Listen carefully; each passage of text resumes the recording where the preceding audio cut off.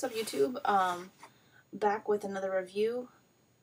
This cold attire is like 30 degrees out, but a special pickup, not an SB or a Jordan. I actually have the Dontrelles, and it's a size 6.5.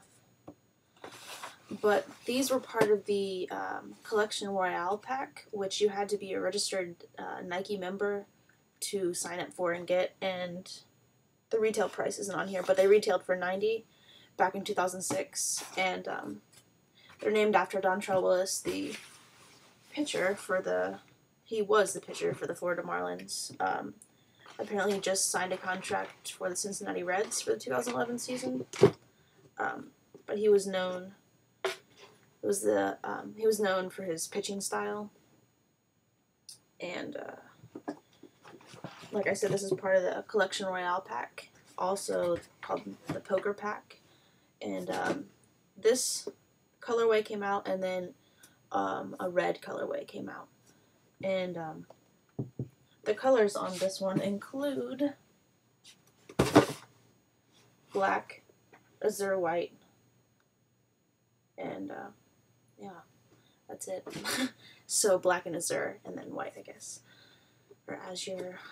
Anyways, so as you can see, it's an all patent leather upper, with the toe box featuring this white design with the signature there. Then you got the azure laces, black patent tongue with the matching Nike tab, and the azure swoosh. You got the ace on the side there with his pitching style, and wrap around the back, you just have some design, and then another card with him pitching again.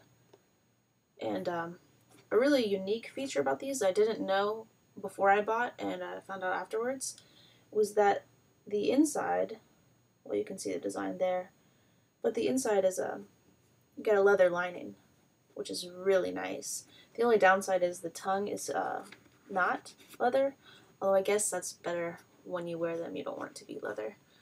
And the other shoe is the same as far as the details on the upper go, but by far my favorite part about these, forgive the dirt, I've worn them, but is the translucent soles. As you can see him pitching on this one, and then the ace with little Nike on the heel on the other one.